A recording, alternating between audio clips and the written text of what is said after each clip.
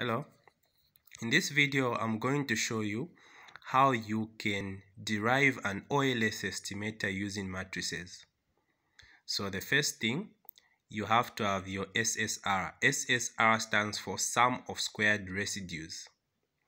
This is equal to the transpose of epsilon multiplied by epsilon. When you see a term has this, then it's a transpose matrix because we are doing matrices. So the sum of squared residues is equal to the transpose of the epsilon multiplied by epsilon. Now, why are we saying that the transpose matrix is the same as multiplying squares? Well, just to prove that, I have this. Say you have a matrix which is equal to 3, which has these 3, 4, and 2. And then you take the transpose of that matrix. This is the transpose of that matrix. And then you multiply the transpose of that matrix to the matrix itself, and then you have this. Notice that when you're multiplying, you're going to multiply 3 by 3 plus 4 by 4 plus 2 by 2, which is the same as writing 3 squared plus 4 squared plus 2 squared. That is why we are saying that the sum of squared residues is the same as multiplying the transpose of epsilon with epsilon itself. So let's begin. So this is the regression equation. You have y equal to x multiplied by beta plus epsilon.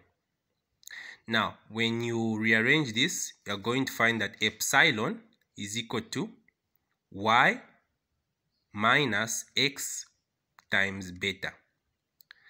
But then, when you have epsilon, you're going to have epsilon multiplied by the transpose. You're going to have y minus x multiplied by beta, then the transpose of all that multiplied by y minus x beta, which is just epsilon.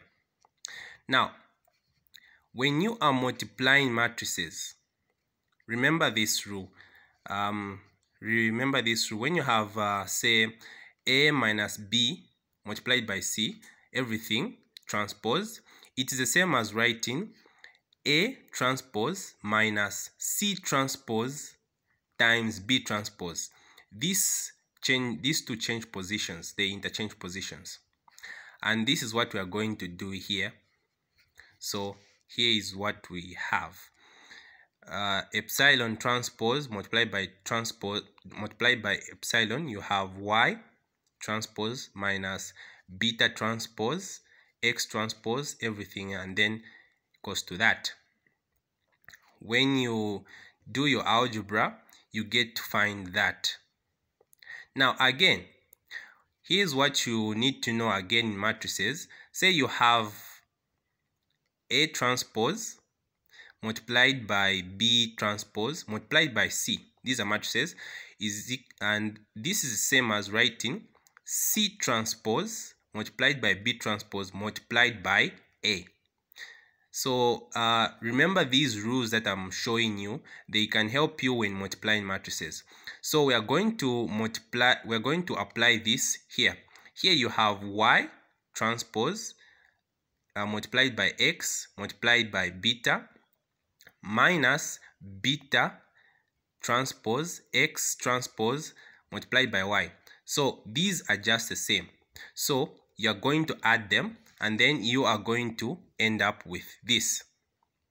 Y transpose multiplied by y minus 2 beta transpose x transpose multiplied by y plus beta transpose x transpose x multiplied by beta. Now, you are going to minimize this. Our goal, if we want to find, when looking for the OLS estimator, we have to minimize. By the way, this is called the objective function. This is called the objective function. So to find beta, to find the OLS estimator, which is just beta, then we are going to minimize this objective function. First, we had to simplify it, and then we ended up here. Now we are going to minimize this. How do we do that? What we are going to do is that we are going to find the derivative of this with respect to beta. We are going to derive this whole thing with respect to beta and then equate it to 0. That's how we minimize a function. And this is what I've done here. Well, find the derivative of epsilon of this function with respect to beta. So when we derive this, here we find that there is no beta, so this is just a constant, it's just 0, minus here we have 2. Now remember, when deriving, this beta is the same as beta to the power 1. So what we are going to do, we are going to get 1, put it here, which is just multiplied by 2, and then 1 minus 1 again, it's just going to be 0, and any number to the power 0 is just 1 itself. So this beta is going to disappear, and then we are going to remain with this 2x transpose y plus this is just, these two are just the same. So this is the same as beta squared. So when you derive this, you're going to have 2 here. This is a term that you are going to get. And then of course you do the basic algebra. You take this to the other side, then you multiply both sides by 2. This is the same way, you just cancel these 2 out. Again, you are going to multiply both sides by x transpose multiplied by x. You are going to get this because we are interested in finding beta.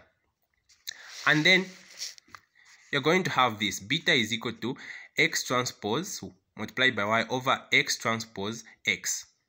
Now this is the same as writing 1 over x multiplied by, yes, this is the same as writing 1 over x transpose x multiplied by x transpose y. And if you remember rules of indices, when you have this, it's the same as writing it this way.